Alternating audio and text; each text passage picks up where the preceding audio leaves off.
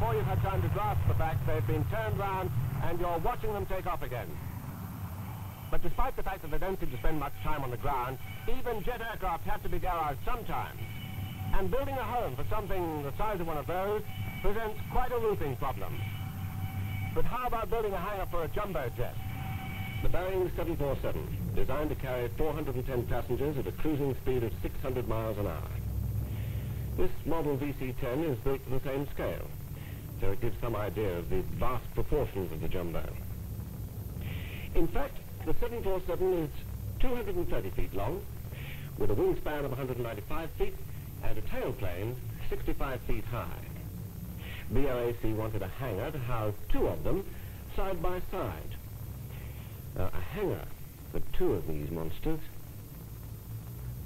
have to be 450 feet wide and 240 feet long, with no internal roof supports or columns, a clear span. You need a pretty big lid for a box like that, and it's quite a design problem. All the same, it's by no means a new problem. The Victorians managed to build structures with big clear spans like this. St. Pancras Station, a vast monument to the Victorian era. It was designed by William Barlow in the early 1860s and opened on October the 1st, 1868. It's a clear span of 245 feet, a classical Gothic arch of great nobility and elegance, but heavy. A network of iron girders supports the roof. Heavy girders, each rib weighing over 50 tons. In those days, to build big was to build heavy. But nevertheless, the Victorians were experts in handling their media. Here at Temple Meads in 1878, the designer was able to create a roof curved in two directions, an arch curved lengthwise into the bargain. No trouble at all if you could afford the labor and plant to handle the girders. It took 6,000 men several years to build the whole complex of St. Pancras, and heaven knows how many blacksmiths were involved in the erection of this roof. But the modern designer usually has other problems to deal with as well. For instance, the question of heating costs. An arch roof like St. Pancras has a large structural volume, mostly wasted volume.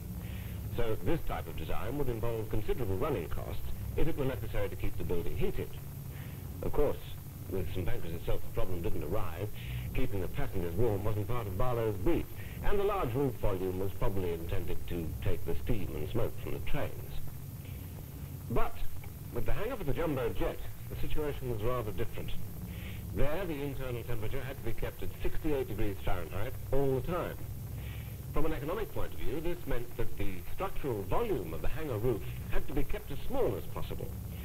So we couldn't give it a roof like St. Pancras, even though today this could probably be done quite cheaply.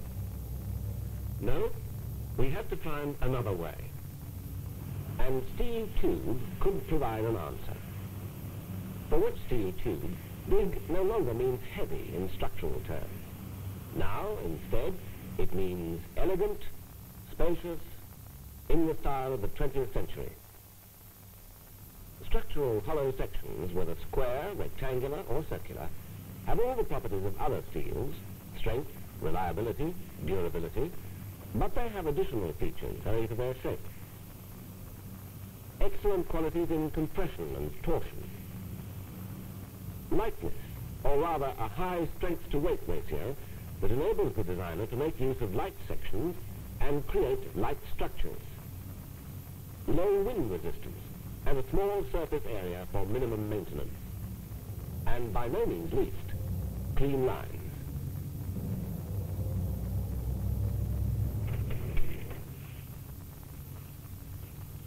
These properties of structural hollow sections are used to great advantage in lattice girders. With lattice girders, it becomes possible to cover wide spans with roofs of small structural depth. Take the case of P Shed in the Port of London. Here the requirement was for a transit shed, a temporary store for perishable materials. These show the completed job. 575 feet long, 150 feet wide, with a 30-foot canopy. The materials are unloaded from ships at the quay and eventually transported away by lorries. All the materials handling is done by forklift trucks. At the design stage, this need to use forklift trucks extensively in the building made a clear span structure desirable. At the dock side, a headroom of 21 feet gave sufficient clearance for the forklift trucks, but at the other side, a headroom of 31 feet was needed for the lorries. This led quite logically to a flat roof having a gentle slope from one side to the other. 150-foot clear span with a 30-foot weather protection canopy for the lorries extending beyond it as part of the same structure, cantilevered. A tubular lattice girder was chosen as the most economical way of meeting all the requirements. The efficiency of hollow sections is such that the girder need only have a small depth to do the job. The slope is sufficient to carry away rainfall, and drainage is very simple, and the roof cladding is ordinary metal sheeting. The roof is supported on vertical lattice girders at the dock side and pinned column supports at the roadside. The result is a large column-free floor area in a building with a clean-cut roof. The main beams of the girders used 10 3/4 inch tube and are placed at 50-foot centers.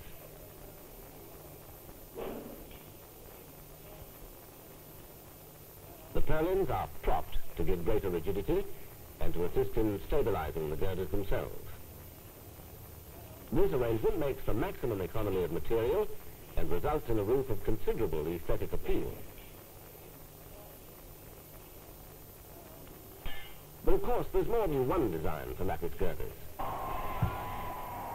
and more than one purpose they can serve.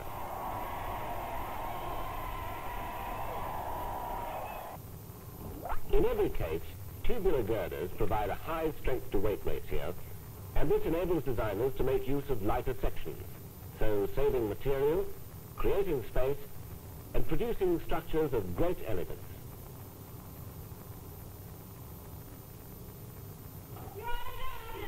Graceful curves can add beauty to any structure. And another advantage of steel, too, is that curves can readily be fabricated using standard equipment. Some spans are so large that the girders must be broken down to lengths suitable for road transport. These girders, each of which spans 120 feet, were prefabricated in 3 40-foot sections and site-welded, though site bolting is also possible. Prefabrication of much bigger sections is feasible. Of course, as the span increases, the cost per square foot usually goes up as well. But the differences in cost are often surprisingly small. And with a clear span, you have the immeasurable advantage of flexibility, the flexibility of uninterrupted floor space and freedom of interior planning, which is so essential in many modern industrial buildings. But there's a limit to what you can do with lattice girders in flat roof construction, a limit to the spans which are feasible. Beyond 300 feet, they become difficult to handle, difficult to transport, and it's impossible to keep their structural volume small without risk of excessive deflection. And if, as is sometimes the case, roof volume is no object, a somewhat cheaper way to obtain such spans is by means of an arch or dome, with which it's possible to span up to 1,000 feet. Another way would be to use a barrel vault. This is M shed in the Port of London. It's a transit shed, 530 feet long and 145 feet wide, with a cantilevered canopy at the roadside.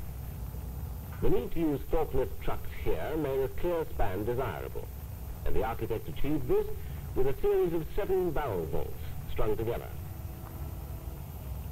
There are no supporting columns between the vaults. The valley sections joining 2 adjacent barrels are small triangulated girders. The bolts themselves comprise 8 prefabricated panels of identical construction, and these were welded together in situ. The main longitudinal members are connected side by side. All members in the grid are rectangular hollow sections of small size. In the terms we're considering, it's not a big span, but the choice of this design in this material, allowing the use of such light sections, has resulted in a structure of great interest. A big advantage of the barrel vault is that any number of them can be strung together to cover a large area, whereas one vault on its own is a perfectly valid structure, spanning in 2 directions. But more often than not, especially in industrial buildings, roof volume and heating costs are important considerations. And the only way to cover a big clear span with a roof of small structural depth using prefabricated components is to create a space structure. Space structures may be considered as frameworks extended into 3 dimensions. Simple triangulated units built up into complex patterns. Forces normally distributed in 2 directions branch out omnidirectionally into space and are balanced in this way, forming a homogeneous field without peak loads. The distribution of stress is even, and the resultant rigidity is so great that there's a tremendous improvement in the spans which can be achieved. The boundaries lie in the ingenuity of architects and designers. Obviously then, space frame construction was worth considering in the case of the jumbo jet hangar. After all, a space frame could easily span the required 450 feet at a reasonably small roof depth, so that heating costs would be kept down. And remember, the inside of the hangar has to be kept at a controlled temperature, 68 degrees Fahrenheit. But would this have been the sensible way to do it? In fact, not. A normal double-layer grid space frame roof would have to be erected high enough to accommodate the tailplane, which stands considerably higher than the rest of the aircraft. For most of the hangar, the ceiling would be unnecessarily high, resulting in a huge useless volume, which would nevertheless add to the cost of maintaining that controlled temperature. The logical answer seemed to be a 2-level roof, a high ceiling to accommodate the tailplane, and a lower ceiling for the rest of the aircraft, the 2 levels joined by a deep girder with a smaller girder at the front to take the doors. The final solution went one better than this. It comprised a folded plate, 2-layer diagonal grid structure in which the upper and lower grids were integrated continuously with the grids forming the spine and fascia girders. The spine girder was erected first. Top and bottom booms connected by 16 cruciforms. The girder stands 48 feet high. While work continued on the spine girder, the smaller fascia girder began to take shape. Here the bracings formed simple triangles to give the girder a depth of 27 feet on an overall length of 620 feet. All main welds were checked by radiographic examination, and branch welds by other means, including the ultrasonic method.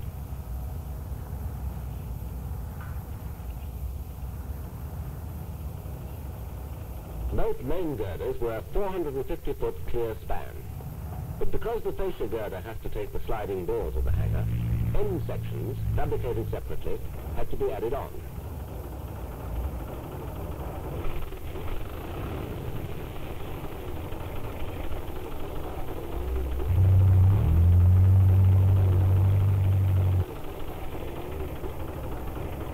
At this stage, work was beginning on the low-level space frame behind the spine girder.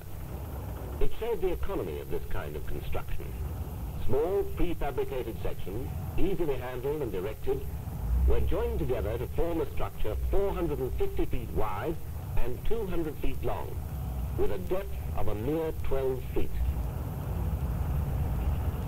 Once construction of the fascia girder had been completed, the girder was raised 30 feet clear of the ground, so that its top boom was level with that of the spine girder.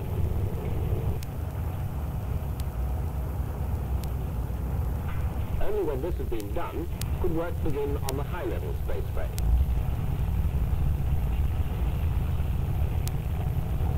The design of this roof required computer analysis, owing to the complex loads which the roof has to carry. As well as 600 tons of service loadings, it also has to take 200 tons of moving equipment. Despite these heavy loads and the shallow depth of the roof, the great structural stiffness of the continuous grid helps to keep vertical deflections within the required limits.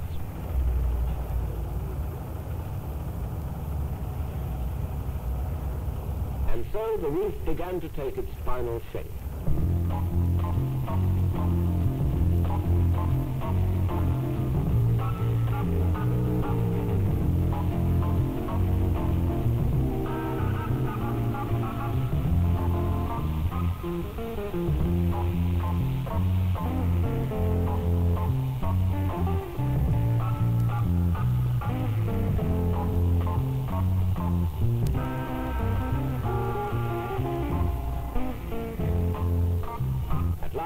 One massive task remained: to raise the entire roof structure, partly clad and already carrying much of its service load, to its final position. A lift of 50 feet for a total weight of 2,500 tons.